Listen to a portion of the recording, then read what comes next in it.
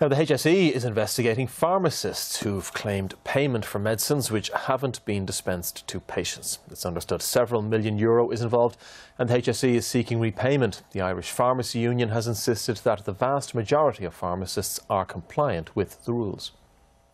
The HSE pays over €1 billion a year for drugs dispensed by pharmacists under the state's primary care community drug schemes.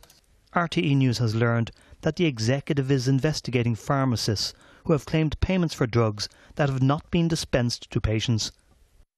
The executive has written to over 1,700 pharmacists, saying that a number of pharmacy inspections have highlighted the problem.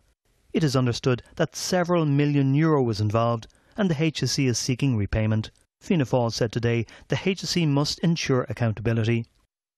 But it's important that the HSE does a full and thorough investigation to ensure the taxpayers' money is fully refunded. The fact that there's over several million spent and given to pharmacists for drugs that they didn't dispense is really worrying in the context of the overall health budget.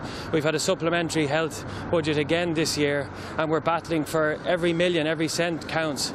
The Irish Pharmacy Union has insisted that the vast majority of pharmacists have been fully compliant. Pharmacies are all subject to inspection all the time, and no issue arises. If there are isolated cases where pharmacies have made inappropriate claims, that's not something that we would condone. And obviously it's for the HSE to investigate further and to establish the facts. So far no facts have been established, so there's very little to comment on.